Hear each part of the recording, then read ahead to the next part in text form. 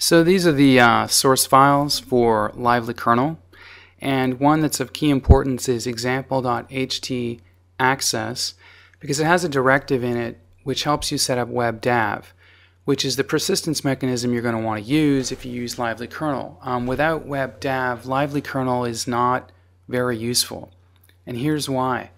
If you go to a code browser and you look at the code, you're going to say to yourself, I want to program, I want to make changes, but without WebDAV, your changes won't be any good. Like, you can change the code here, you take out that silly comment, and then you'll want to accept it, but nothing will get accepted, nothing will get saved. You can't build anything without any persistence. You need WebDAV.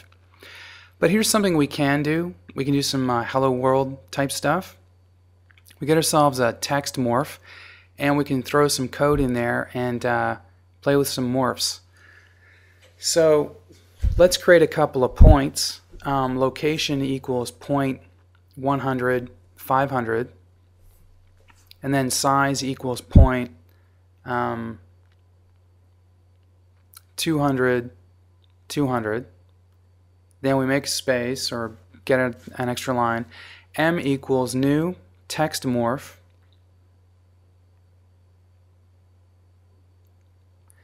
Location.extent size, comma, hello world.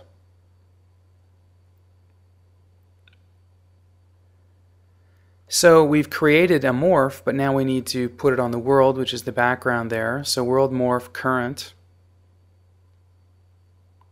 add morph, M.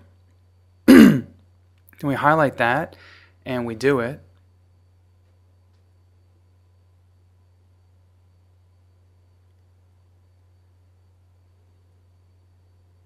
Look at the fantastic changes. No, I'm kidding. We have to go over here, and we've created ourselves a new morph, and we can pick that up by grabbing it and drag it over to here. And we can try something a little different for the new morph. We'll change these points from location.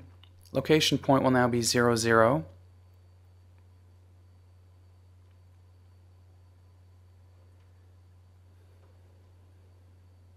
And we'll change the size to 336 by 224. We'll make this an image morph now.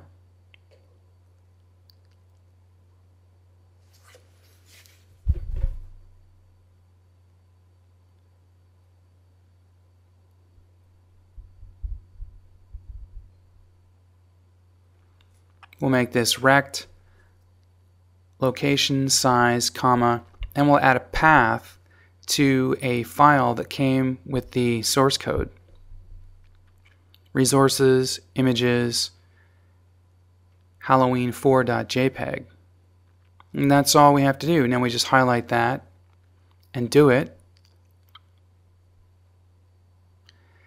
And then we've got an image on the world.